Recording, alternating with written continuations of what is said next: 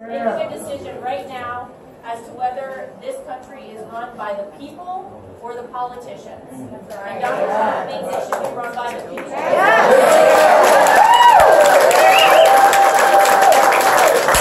Guys, everything you're doing, keep it up. 18 more days. And with no further ado, I'll turn it over to my husband, who I am allowed to come down to our great state.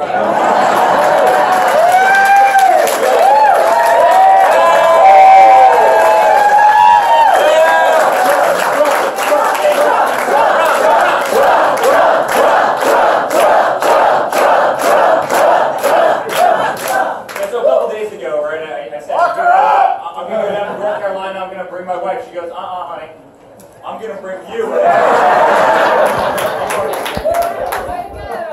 Whoever thought that 8 years ago we'll be in the middle of this, right? But it's, guys, it's been such a wild adventure, and I can tell you I'm a civilian in this whole process, like everyone in this room. And you know, there's a famous interview, there's a famous Oprah interview that I spoke about at the convention during my speech. And effectively, Oprah asked my father about 20 years ago, a little over 20 years ago now, and would you ever consider running for president? And he goes, probably not, but I would under one condition. It got so bad that I had no other choice. It got so bad that I had no other choice. Guys, that's where we are today.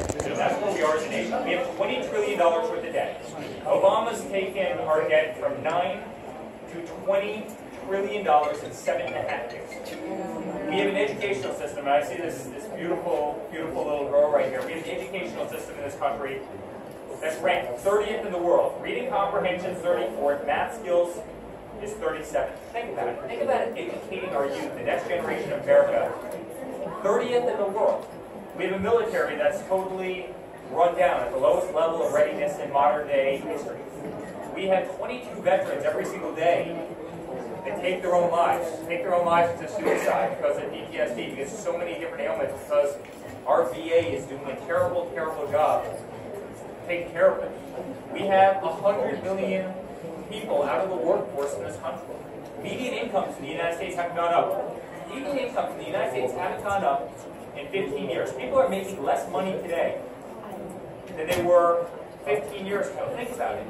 But it's actually worse because our expenses have gone up. We're the highest taxation in the world.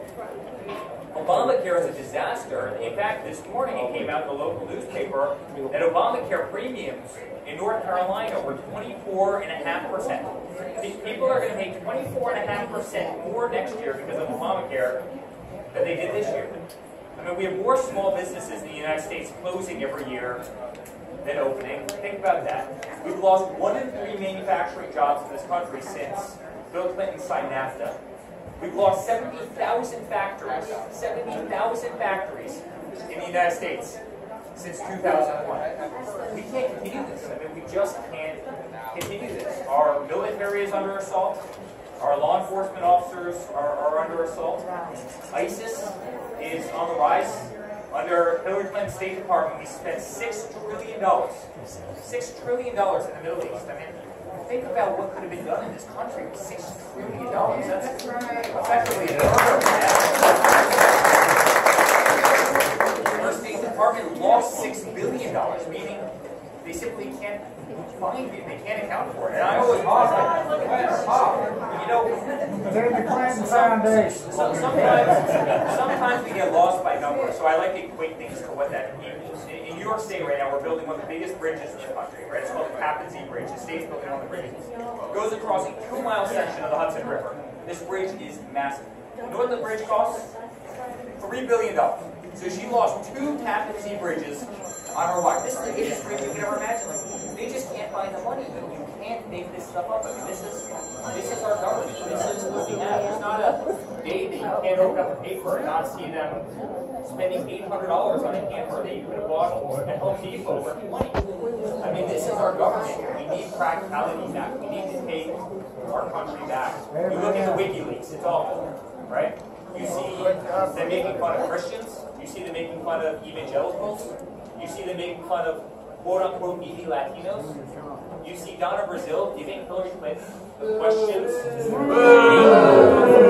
the time with Bernie, she's giving the questions to the debate with Bernie. At the time, can you imagine the media outcry? if somebody gave my father the questions to the debate ahead of time, I mean, forget about it. That's the liberal media. It is so horrible, and people see it, and people see the corruption. Look at our office here. That was firebombed. Look at our office here that was firebombed. This isn't America. This isn't America. That's not how people act. That's not how people behave. You look at these secret videos that have been coming out over the last couple of days online. You know, everybody's seen them. The top operative in the DNC, who's been at the White House 340 times and has personally met with Obama 40 times, is on a secret video bragging about how he incited the riots in Chicago. I mean, how this isn't criminal is beyond me. They're bragging about this. They're bragging about voter fraud. They're bragging about inciting riots. We are so much better as a people. The Democrats should be so much better as a party. This is so sad. I mean, it is truly so sad. And guys, we're going to take back our country. It's just that simple.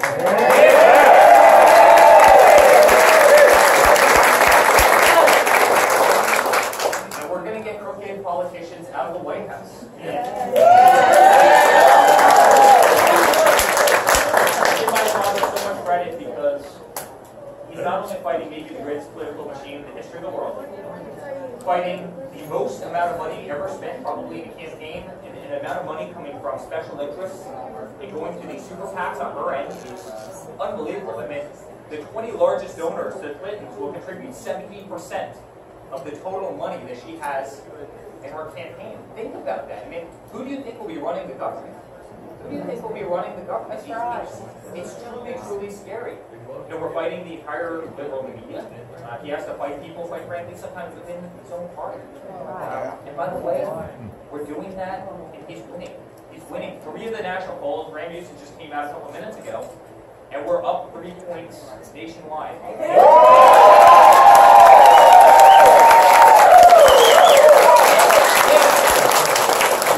We're going to win this. And you know why we're going to win this?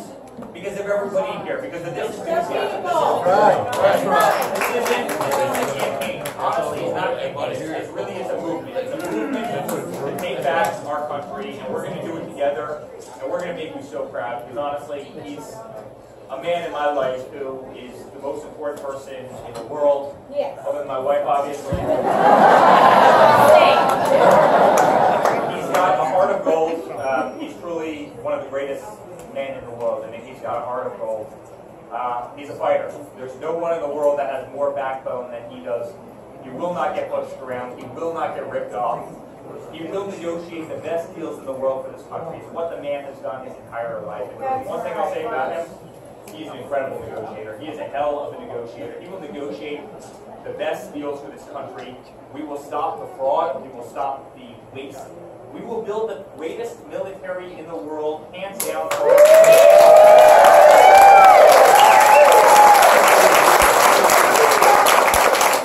going to protect law enforcement. Law enforcement, they are the things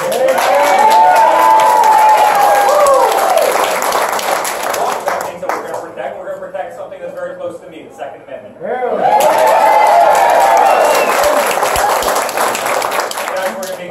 Strong again. We're going to make the country safe again. And at the end of the day, we're going to make America great again. We're going to make you so proud, and he's going to make you so proud. And we are going to win this thing on November 8th. There's no question about it. So thank you so much for being here. It's a great honor.